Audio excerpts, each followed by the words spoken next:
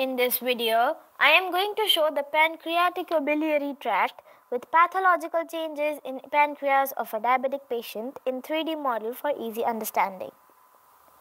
You are able to see the pancreas with its body, neck and head along with gallbladder with intrahepatic and extrahepatic portions of the biliary tract.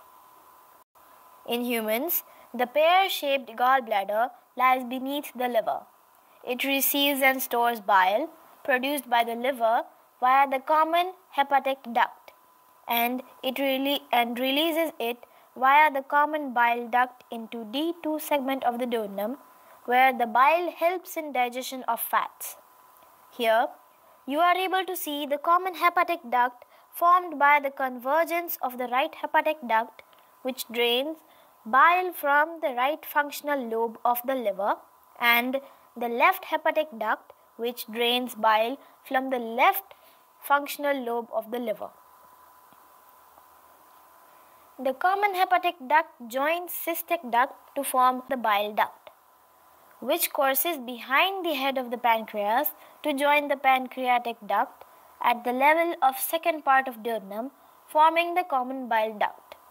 The common bile duct drains into the second part of the duodenum through the ampulla of Vater. In some individuals, there is an additional accessory pancreatic duct which drains directly into the second part of the duodenum. Now, pancreas cut section is seen.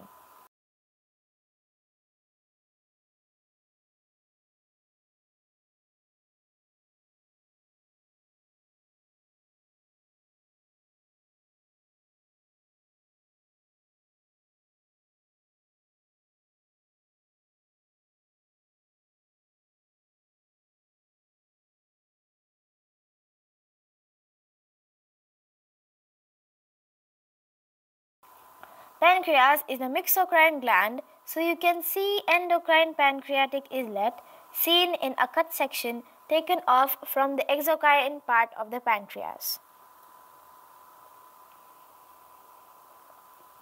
The pancreas is part of the gastrointestinal system that, as an exocrine gland, makes and secretes digestive enzymes into the intestine, and also an endocrine gland that makes and secretes hormones into the blood to control energy, metabolism and storage throughout the body.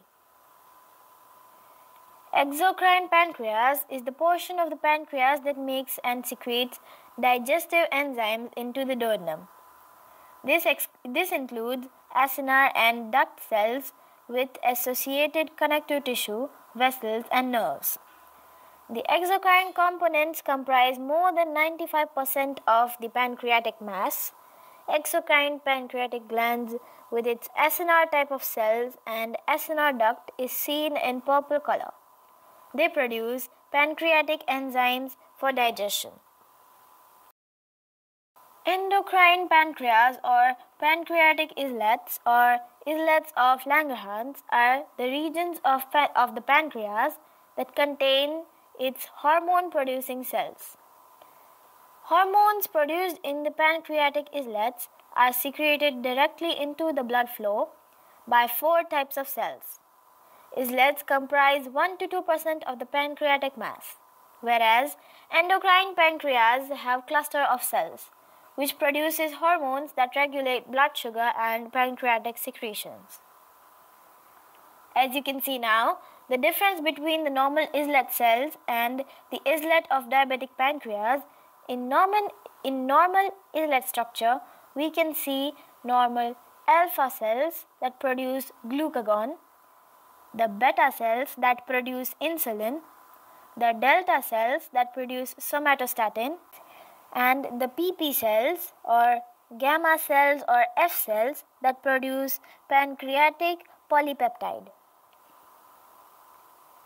For comparison and better understanding, I have segmented this islet into a normal part and a part which shows the structural changes which occur in an islet of a diabetic. In the islet of a diabetic, there is an autoimmune reaction occurring against the beta cell in the form of infiltrations by lymphocytes. The beta cells are destroyed and are replaced by widespread fibrosis in the islets. There is lots of beta cell destruction, which gradually causes loss of insulin production and thereby causes insulin deficiency, which is a hallmark of diabetes.